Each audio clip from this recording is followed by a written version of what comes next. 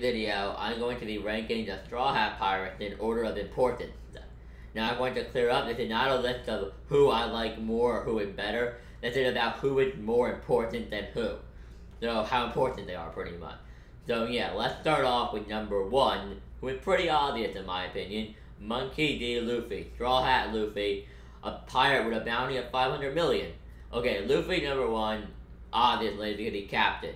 You can't have a pirate crew without a captain. That is why Luffy number 1. I'm not even going to go into detail with him. Coming in number 2 is Nico Robin. Now you're all probably thinking, why Robin? Well, Robin is the only person who can read and dissect, decrypt, the road poneglyphs. Without Robin, Luffy cannot attain the One Piece, because you need to read the road poneglyphs to get the information that you need to put together a map that will take you to Raftel. So no Robin, no One Piece. That's simple. There's no one else that can do it, because she's the only one that can read the road poneglyphs that is alive on the planet, making her, in my opinion, the second most important Straw Hat. Coming in number 3 is Nami.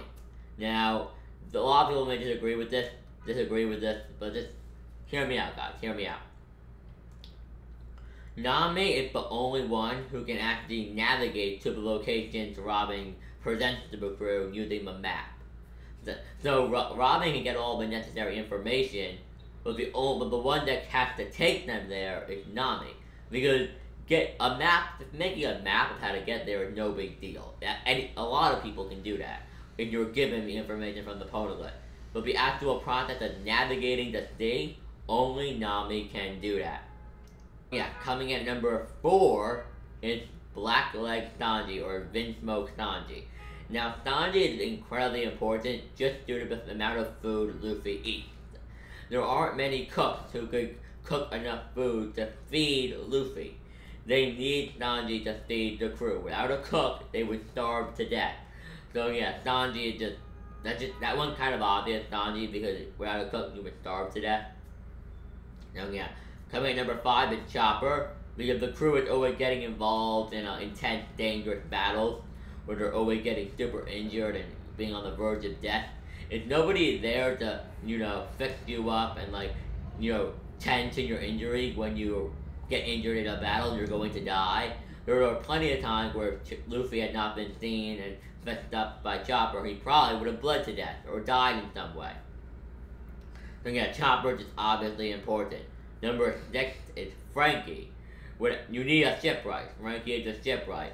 So if there's nobody there to fix the ship, it's eventually going to break down, and everybody on it is going to sink. Because you can't just go around and get new ships all the time. I mean, eventually the ship will sink. That's what people need to understand, that Franky, even though in combat he doesn't do much, like the people above him, that doesn't matter. His role is to make sure the Thousand Sunny does not sink. If a ship does not get repaired, it will slowly decay and fall apart, and eventually it would break and everybody on board would drown. So yeah, Franky's very important. So yeah, coming at number 7 is, I'm pretty sure most of you guessed it, Roronoa Zoro. This is just because you need somebody that is strong enough to stand there with the captain. Zoro's role is pretty much, one, he's the first mate, so he keeps Luffy in check, but his job is also just to help out her on the ship, like, he does things like help with an anchor. He is the muscle of the crew. For things that require a tremendous amount of muscle, they go to Zoro. Zoro is also the strong guy. He's the guy that will stand next to Luffy in combat against all the very powerful opponents. That's his role, that's his job. So yeah, Zoro at number 7. Coming at number 8 is Usopp, the sharpshooter, the sniper. Now, Usopp is incredibly important because there are times, be it they're kind of rare, but there are times when they need somebody who can shoot an enemy from a far distance. I can name 2 examples off the top of my head. Dressrosa and Enies Lobby. Both times the skill of a sniper was 100% necessary. So Usopp is obviously very important because he can take people out from a far distance.